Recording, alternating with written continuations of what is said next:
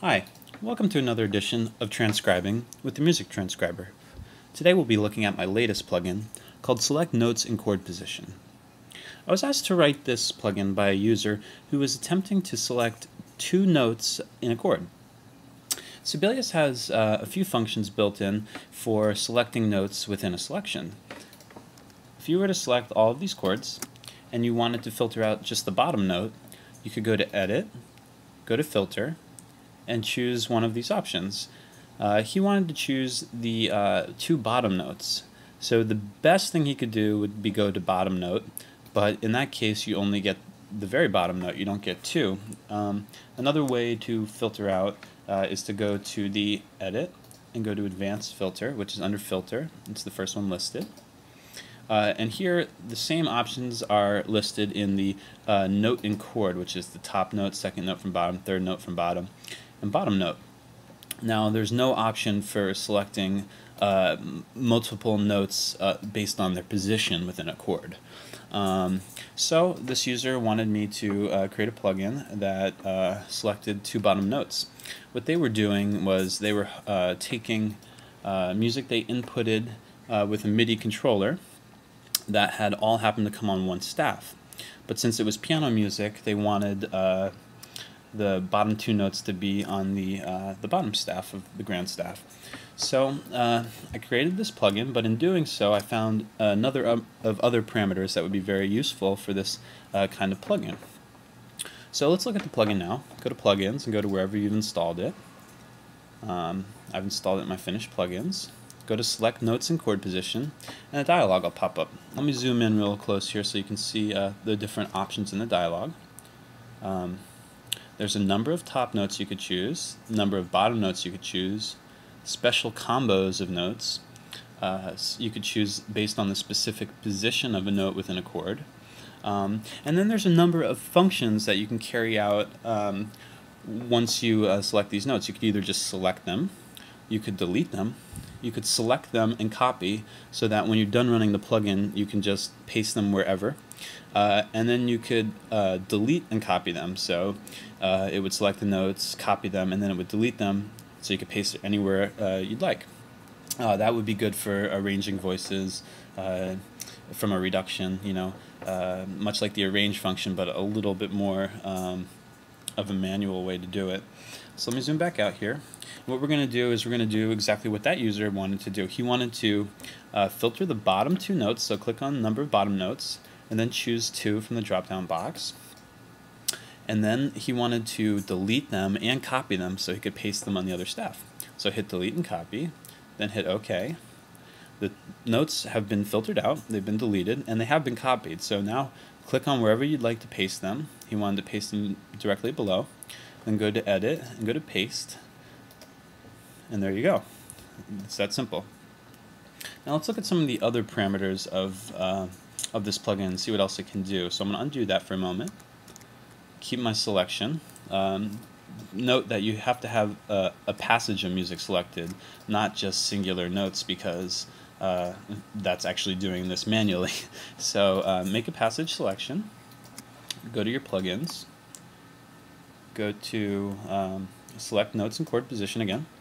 Now let's look at the top notes. Let's take the first top note and let's take two of the bottom notes. So this will omit the middle one, obviously. Click OK, and there you go. And I had just select on. I didn't have delete and copy. That was just a simple select function, and then you could do whatever you need to do manually.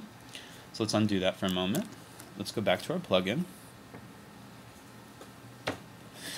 Now, there's a number of other interesting things that you can do with this called special combos. So click on your special combo box, which is right there, and you'll have another number of other parameters you can choose from. These are all different types of combinations that I thought would be useful for this type of plugin. You can choose just to have the outer notes. Now this one's pretty neat because if you were a theory teacher and you wanted your kids in dictation class to dictate just the outer voices of a chord progression, or just two notes, you could create an answer sheet using this. So I'm going to select special combos, which I did already. Then I'm going to choose outer notes, and then I'm going to do delete and copy, because I'm going to paste into another staff to create this little passage of music. Then hit OK. It'll delete them, and let's paste it down here. Let's create 4 bars. Paste it right here. And there you go, there's the outer voices. Now let's look at another combo that I thought was pretty neat. We need to build a slightly bigger chord for this though, because I'm going to do a kind of neat one. So let's delete this for a moment. Let's create a series of chords. Actually, you can just creating large triadic intervals, tertiary chords. Okay, that should be plenty to demonstrate my point here. And we can even change the intervals if you really want, so they don't have to be tertiary. Okay, make your selection.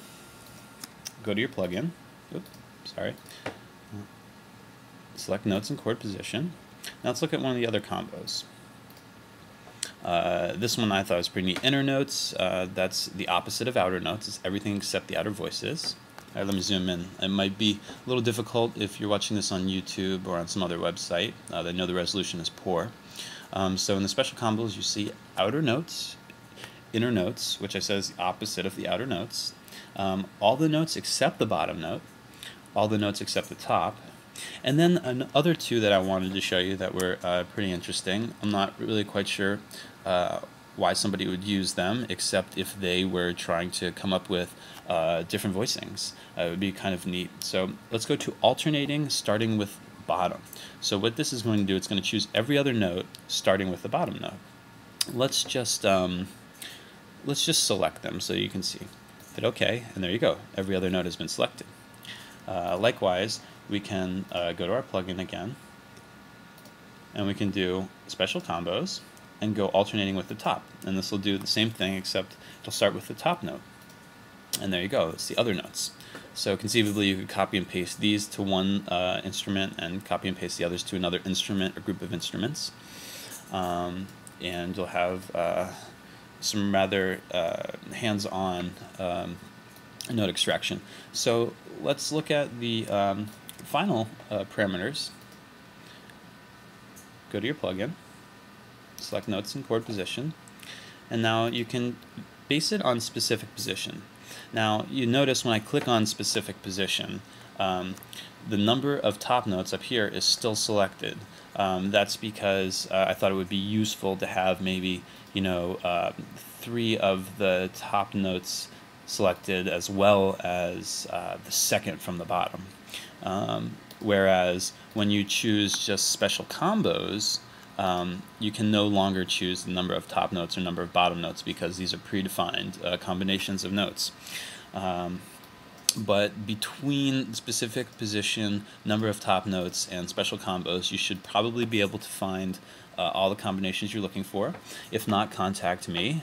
My email is musictranscriber@yahoo if you want me to come up with a version of this plugin for your own needs. Anyway, let's look at the final parameter, which is this specific position. This is very similar to the built-in Sibelius ones, but here you can use it in combination with the other parameters I was speaking of. So go to specific position and let's choose the third note. Hit OK, and it chooses the third note in a chord. Likewise, you can also do this for more than one specific position. So let's go to our plugin again, and you could go to the second and fourth note if you'd like. Make sure, like I said, you turn off number of top notes or number of bottom, depending on what's selected. Hit OK, and this will choose the second and fourth note of the selection. So essentially, all the things that you can't do with the edit filter options, you can do with this plugin. So feel free to contact me with any questions, comments, or suggestions. I can be reached at musictranscriber@yahoo.com.